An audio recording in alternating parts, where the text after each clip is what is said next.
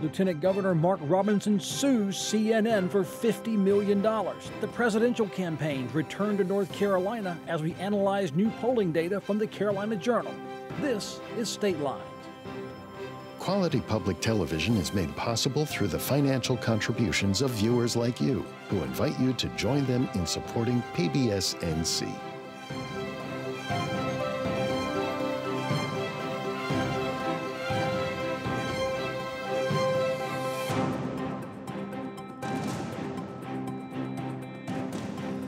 Welcome to State Lines. I'm Kelly McCullen. Joining me today, good friends and even better analysts, public relations consultant Pat Ryan, Representative Brandon Lofton of Mecklenburg County made the long drive to the Triangle to be in studio. Thank you, sir. Thank you. Skye David of New Frame Inc. is here, debuting on State Lines. Welcome to our luxurious set and the accommodations. Thank you. Glad to be here. It's good to have you here. A great week, great topics. We'll start with Pat because I want to focus on the Carolina Journal releasing its new statewide poll of 600 likely voters.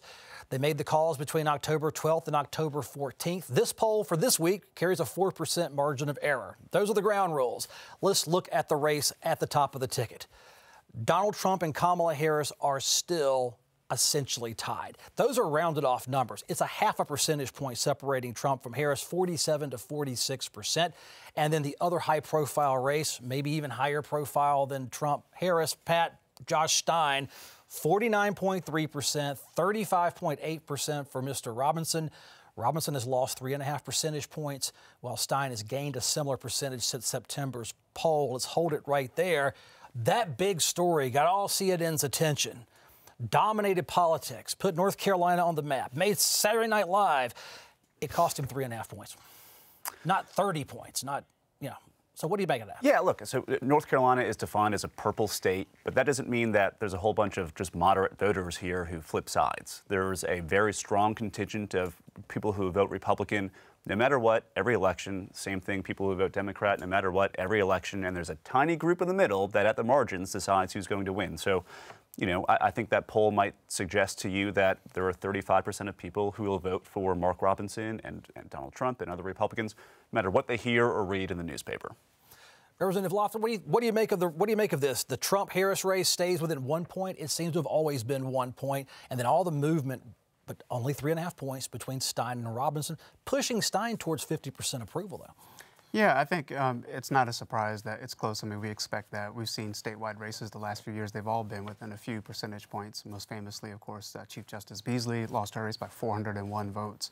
So I think the bottom line is that Josh Stein has a record and a temperament that resonates well with North Carolinians. But I think it's going to be close. What is it about Stein that would appeal to Republicans from your Democratic perspective? Well, I can tell you from my perspective, representing the kind of district that I do, a district that traditionally has been held by a Republican representative. I'm the first Democrat to hold that position in that district. People want people who are serious about solving problems in our state and forward-looking and thoughtful leaders, and I think that's exactly who Josh Stein is.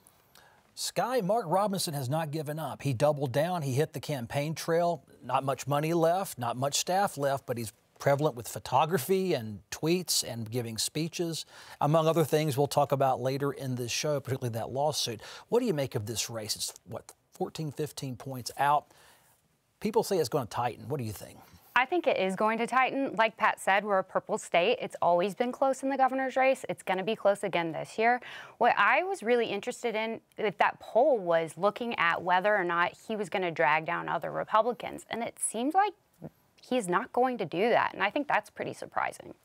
Yeah, I think there'll be some, if a bunch of Republican council of state candidates lose by a handful of 1% or 2%, whether it's fair or not or accurate or not, I think that narrative will present itself at that point. It'll be, well, why do they lose? Well, they lost because of Mark Robinson. It may be true, it may not be true, but that's likely to be the narrative the next day if that's what ends up happening. Representative, let's look down ballot from that point. To voters not punishing other Republicans in this case if they're going to punish Mark Robinson or benefit Josh Stein. Does that say, what does that say about the voter in North Carolina circa 2024? Or is this possibly a positive effect of having media 24/7 and social media that voters are better informed and are not going to be so easily, I won't say tricked, but persuaded to punish innocent parties? Well, I think it just depends. I think we still don't know if that's going to have a drag on the downward races. I do think that you see some candidates working to distance themselves from Mark Robinson for that point. I think Donald Trump in his campaign, they recognize that he's a potential drag on the down ballot races as well. So I think we just don't know yet if that's going to have that impact. But the bottom line is Mark Robinson is not the only extreme candidate that's on the ballot right now, and I think that voters, at least in districts that I represent, districts like the ones I represent, are put off by that kind of leadership. Skye, what does it do to the electorate when you have Democrats, Republicans? I mean, they hunker down when their candidate finds themselves in controversy, real or perceived. What do you make of all that? Because it only moved 3.5%, and I bet North Carolina got $1 billion worth of free media just off of what supposedly was posted on the internet. Yeah, I think that we're in a hyper-partisan time, and people are going to stick with their team. At the end of the day, they're going to come home to their team. They're going to vote or maybe just skip that race and then vote rest Republicans.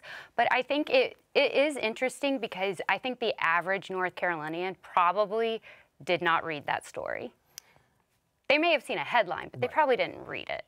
Yeah, can I add one thing? I think it's important to keep in mind that Mark Robinson voters have already been pretty well informed on just how extreme Mark Robinson is before the scandal broke. You know, there have been ads, you know, radio, TV, digital, with his words and the things that positions he's taken. So voters already knew who Mark Robinson was. So Josh Stein was ahead in the polls before this story broke. This just essentially affirms what people know about Mark Robinson if you're not inclined to vote for Mark Robinson. Yeah, I mean, Stein was up. I think he was the first candidate up on TV with ads in North Carolina. It's been months, and the strategy has been replaying Mark Robinson's, you might call them greatest hits or most controversial things that he said. And yeah, look at the polls. It's clearly been, I think, an effective strategy. But I think part of this is also sort of part and parcel with, I think Gallup came out with a poll this week. They do it every year about declining trust in all institutions, media, any part of American life that maybe back in the 70s or 80s when people were ticket splitting and they were not so entrenched in their tribes.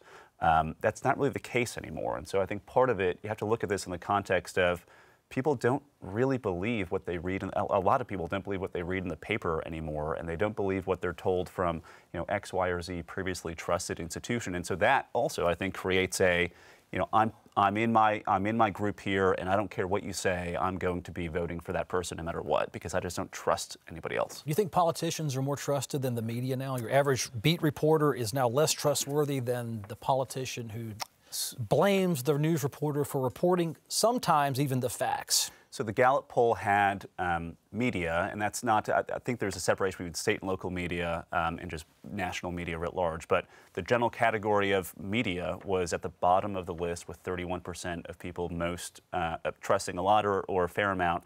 And that was below Congress, which I think was at something like 34 or 35%. That was surprising. I was surprised by that. Let's look down ballot just a bit more. Democrat Rachel Hunt, this is the lieutenant governor's race. It's a close race. Rachel Hunt is leading Republican Hal Weatherman 43 to 41% practically. Hal Weatherman's been in every state in this county. Rachel Hunt is former Governor Jim Hunt's daughter, so name recognition versus hustle in the streets right there, Representative. Jeff Jackson leads Dan Bishop 46 to 43%. That is within the margin of error. And let's look at the superintendent's race. Mo Green leads Michelle Morrow by 2.5 points for state superintendent. So voters are dialing in, Representative Lofton, and it's close. No matter what you want to say about how you describe a particular candidate, we don't know who's in the lead in some of these tight races. That's right. I think it goes back to what we've been talking about, which is that North Carolina it's a purple state. It's always going to be close. I think we have, and just fact check me on this if I'm wrong, but I think unaffiliated voters, it's essentially a third between Democrats, Republicans, and unaffiliated voters. I think that tells us everything we need to know about the kind of context we're running in statewide.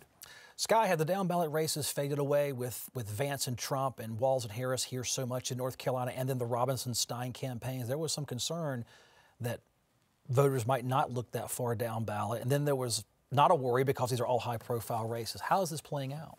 I think it's a presidential year, so that is going to really determine who people are voting for at the local level.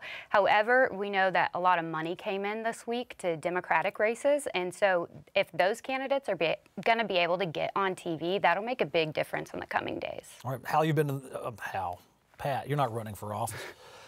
Pat, Hal Weatherman down 2 points working the street. What do you make of these races? 2 points there. Jeff Jackson up 3 on Bishop. Mo Green by 2.5 over Morrow in this poll. Which one surprises you? I think all of these are true coin flips. I looked back at the October 2020 poll from Carolina Journal and Signal.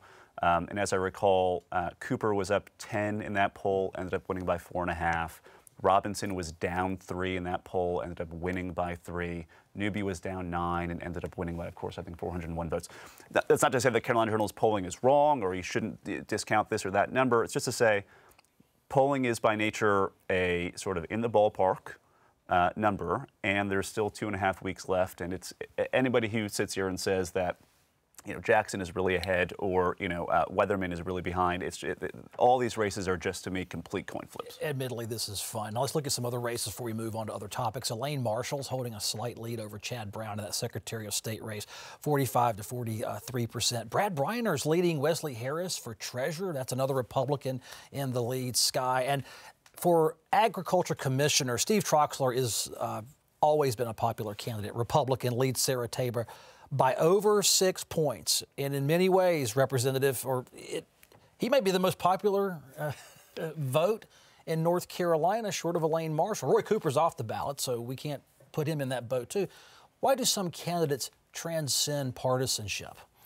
I think sometimes it's the nature of the office and the office you're serving in. And sometimes a candidate, if you've been there a while, if you have an established brand, but I think, look, that race is very competitive. I think, you know, the candidate's working very, very hard. And I think, like all these races, you'll just have to wait to see how it turns out. Skye, I've interviewed almost every Council of State member. Mr. Robinson never took up our invitation for an interview. But I'll tell you, I think they all are working hard. It does seem they all mean very well, and they all make the trips and do the miles. So what do you think what do you make of these candidates that pick long-term incumbents to go after, knowing the past performance has just been terrific, whether it's Elaine Marshall's a Democrat or Steve Troxler's a Republican, even Roy Cooper back when he was running?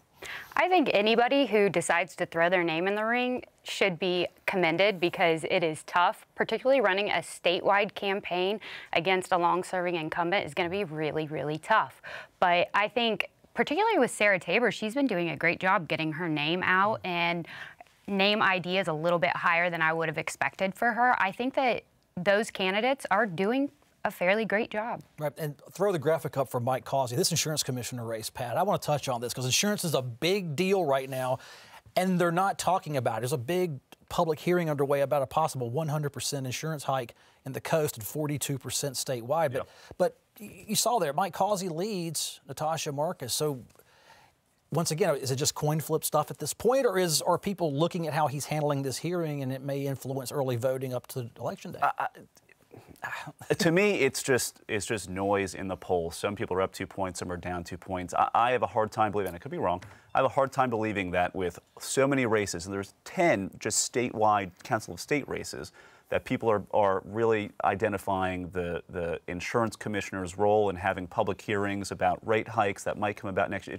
It's so complicated. I just have a hard time believing that's what's causing that. But undecideds are dropping. We're no longer, I don't see, if it's 45-43, it means 88% are on board with the candidate. We don't have this 25 and 30% undecideds right now. So that's true. Yeah, in the last days of a campaign, people come home. You know, you may have Republicans who are a little uncertain, but at the end of the day, they usually come back to their party. All right, Skye, you get to kick off this one. Lieutenant Governor Mark Robinson's filed that $50 million defamation suit against CNN, as well as a store clerk who released a song about Mr. Robinson back in September. We're going to focus on the CNN part of this. Mr. Robinson's attorney says Robinson's personal information, that includes email addresses, logins, passwords that were used on a porn site, were also available on the dark web way before, and that from breaches and leaks and such. Attorney Jesse Benall says anyone could have purchased that data, Skye, to create fake accounts in Mark Robinson's name. The Robinson camp claims both defamation and that this is a case of election interference by CNN. Here, check this out from J.D. Today, we are taking the first step to do exactly what I said I was going to do after these scurrilous attacks were launched against myself and my family. We are holding CNN accountable. We expect to find that there are more bad actors that have been involved in this process to interfere with the election, and there is more to come. And let me say this. There have been those that have tried to interfere with our investigation by stonewalling. And to them, I will say that we will use every tool at our disposal now that a lawsuit has been filed, including the subpoena power, in order to continue pursuing the facts. And you will not be able to hide behind stonewalling. We will get to the truth. Skye, Republican leaders, Tom Tillis said Mr. Robinson needs to sue, try to clear his name or get out of the race, put up or shut up. So Robinson's put up with a well-known attorney. Yeah, this is an interesting strategy from a couple different perspectives. One is that the story kind of faded when the hurricane hit Western North Carolina. And I thought the lieutenant governor did a fairly good job of being out in Western North Carolina, being there helping folks. So to bring this story back up kind of feels like he picked at the scab again to me. But I did read the defamation lawsuit, and there are a lot of interesting claims in that lawsuit. However, unlikely to win. Was it good reading? There's a big, thick lawsuit, lots of allegations in it. Is there a case? I mean, I guess you're an attorney. Is there a case here, or is it worth a shot to explore the truth of how CNN obtained information and disseminated it? True or false with the information? I mean, sure, you can explore the truth. CNN went to painstakingly far ways to try to figure out and show the reader how they figured out that this was indeed Mark Robinson. So I think it's interesting that they're saying this was off the dark web or somebody made this up to try to put him in a position, because this was so long ago. He was not a public figure. Why would somebody have been doing that decades ago? Yeah, there wasn't, look, I'm a Republican, might catch some flack for this, but I think the general sentiment among some circles is great. He put up because he had to. It's been 3 or 4 weeks now, but he did file a lawsuit. But in terms of like legal, the typical evidence you would see in a defamation lawsuit that would indicate why you believe or why you're arguing this was totally false and untrue, that sort of detail wasn't there. At least that's my understanding. That's correct. It's a total slap suit. And so that is a lawsuit that's brought against someone to shut them up. And it's not because you think you're going to win. That's because you want the media outlet or a person to stop talking about you, because they're going to have to pay for legal fees, an attorney, to try to stop this lawsuit, and it's easier for them to just settle. It's easier for CNN to just settle and be done with this versus fighting it out over years in court. Representative Lofton, we know you're on pro-Stein. We've analyzed that earlier. So set this aside and say candidates who are threatening lawsuits for defamation and for slander and such in the middle of a campaign, we've seen this a little bit more and more as we go along. You said something I don't like. We don't know if it's true or not. We're just going to sue everybody and try to shut it up. So I want to distinguish between, filing a lawsuit because someone actually is saying things that are false about you or misrepresenting your record. I think all of us who are candidates have had things said against us that at least approached the line. And so I think it's perfectly fine to send a lawsuit to say, look, this was over the line. This is not factually based. I need you to stop because you're misinforming voters. This situation, I don't know if Mr. Robinson feels like this falls in that category, then that's fine, but it's not going to take away from the fact that, as we discussed earlier, voters pretty much already know who Mr. Robinson is and that he's out of step with North Carolina. And you have seen, you've seen, I guess that depends on how you define success, but defamation suits in political campaigns that have resulted in behavior changes, or an example of Cooper when he was AG, there was a settlement and an apology. Josh Stein was actually, I think, investigated by the Wake County DA, and that had to go into federal court, and this whole sort of long, drawn-out controversy. So there are instances in fairly recent politics in North Carolina of campaigns actually having to take action because they said something that might have been defamatory. All right, let's elevate to the top of the ticket where the presidential campaigns returned to North Carolina this week. Heavy hitters were in our state. Former President Bill Clinton and Vice Presidential candidate Tim Walz, Fayetteville and Raleigh tour stops. Republican vice presidential nominee J.D. Vance rallied in Wilmington, where he was asked if the Trump ticket still supports Republican gubernatorial nominee Mark Robinson. I think Mark Robinson did a hell of a job with those hurricanes, getting out there and helping people. I thought that was very admirable. And I really appreciate that. But look, my view on this issue is that who the North Carolina voters make their next governor is up to the people of North Carolina. What I'm here to do is to persuade them that they need to make Donald Trump their next president, and I think that's what they're going to do. Well, there you have it. North Carolina voters should settle their business inside this state. But here comes Arkansas's former governor and U.S. President Clinton. Minnesota Governor Tim Walz is here. As the Democrat, what does it mean to have Bill Clinton touring with you around Raleigh and Fayetteville? He was a popular president even among Republicans. Yeah, I think it's definitely, look, it signals the importance of North Carolina in this race and what we've been talking about, the theme of the show, that it's just going to come down to a few percentage points. So it's kind of an all hands on deck moment.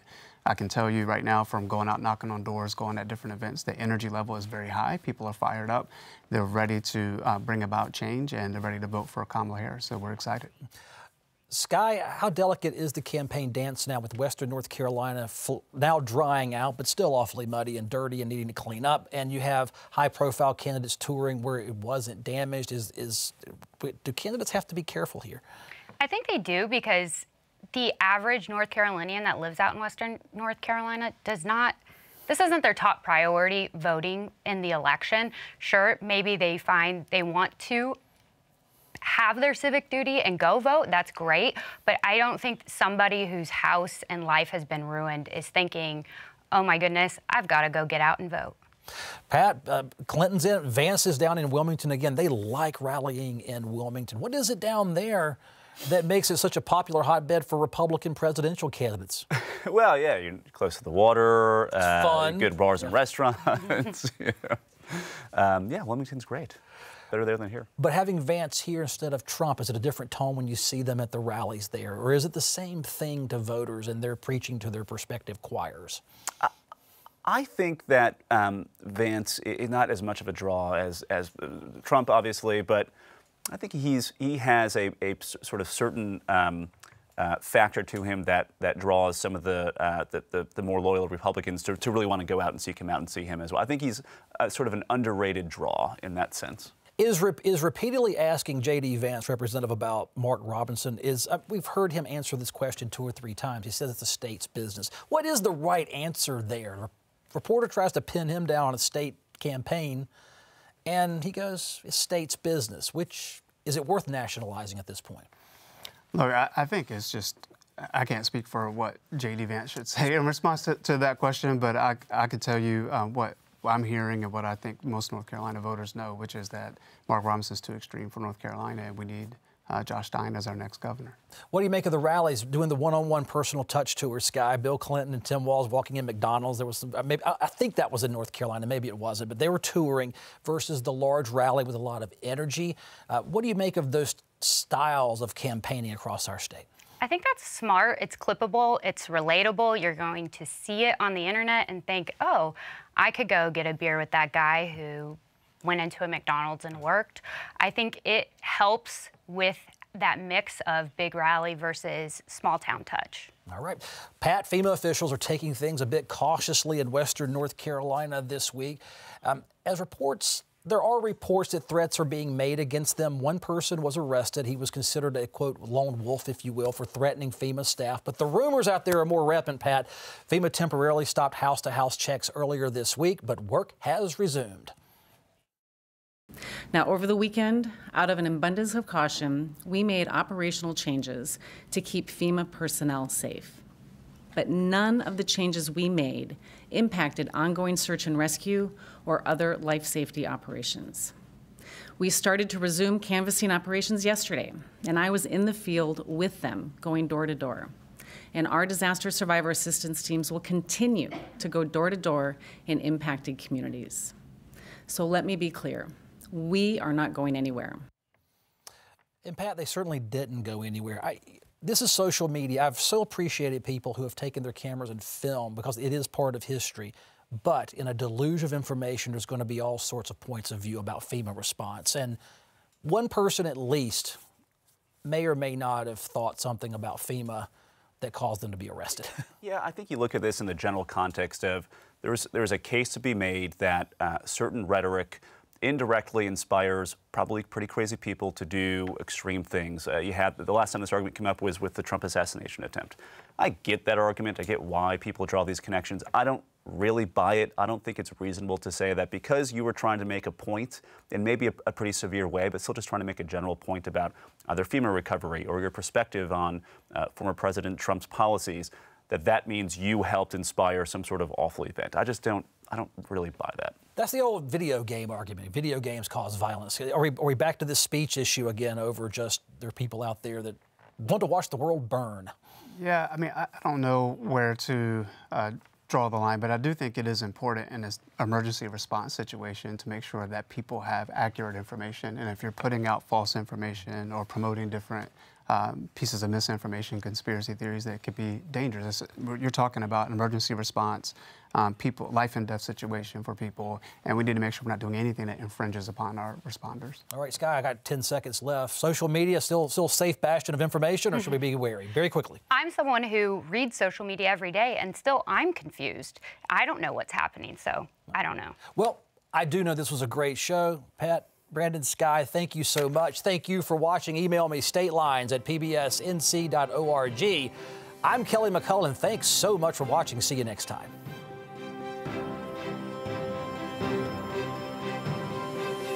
Quality public television is made possible through the financial contributions of viewers like you, who invite you to join them in supporting PBS NC.